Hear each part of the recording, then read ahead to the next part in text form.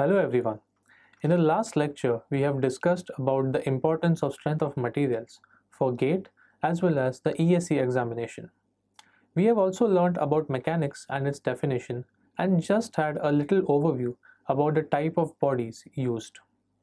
Today, we will study about solid body, its types, and learn about the difference between engineering mechanics and mechanics of materials.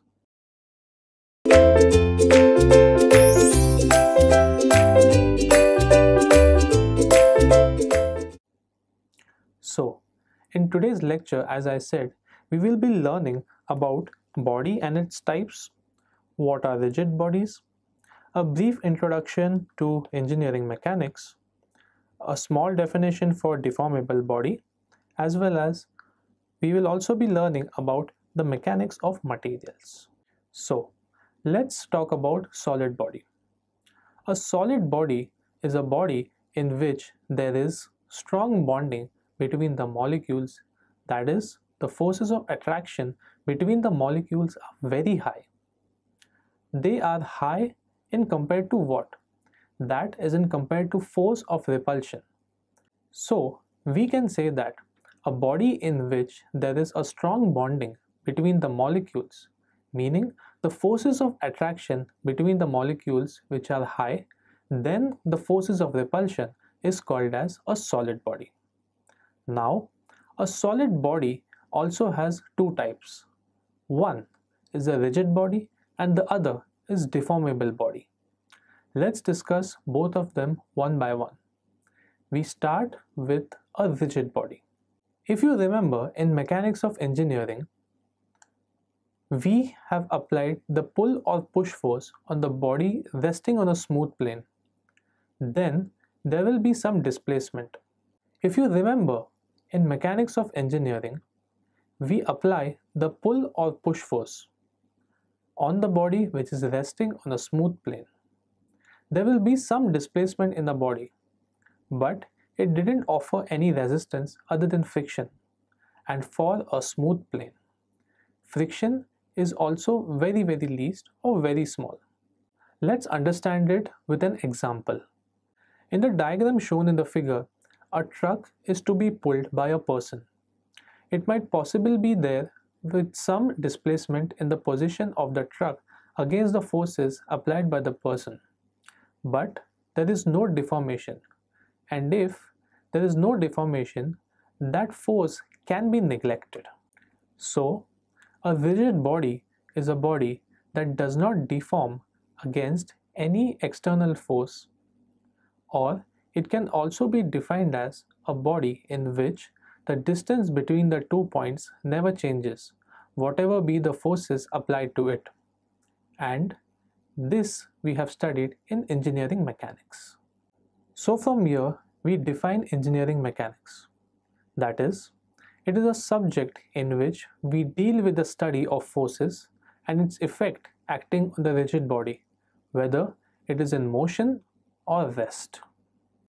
Or the mechanics of rigid bodies are primarily concerned with the static and dynamic behavior under the external forces of engineering components, and the systems which treat as infinitely strong and underperform able. Primarily, we deal here with the forces and motions associated with the particles and rigid bodies.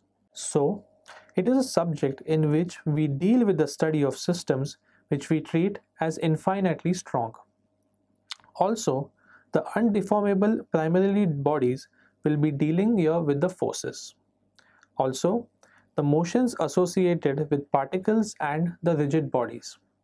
Next, the concept of a rigid body is ideally impractical, but there is no rigid body there in some amount of deformation in every body, no matter how small it is. For example, a bridge does not deform under the weight of a single man, but it may deform under a load of a truck or 10 trucks, however small the deformation may be. Since there is no body as a rigid body in practicality, we must introduce another concept, that is the concept of resistant body, so that we would be able to use it in engineering problems. Let's have a look at it. Now, let us understand what a deformable body is, or we can also call it as a strained or resistant body. A body that has some amount of deformation when a load is applied to it, and due to this deformation, some resistance develops in it which is equal to the external force acting on it. These bodies are called as deformable bodies. Let's try to understand deformable bodies. Look at a figure. Let's try to understand deformable bodies. Look at the figure. In this, we have a game of pole jump in which an athlete applies external load on the pole. Due to this deformation, there is some resistance which throws the man away. From figure B, we see that when an external force P is applied on the bar, a resistant force R is developed in the bar. This is equal to the external force P in magnitude and opposite in direction. So, by the force balance, the net amount of force acting on the bar is 0.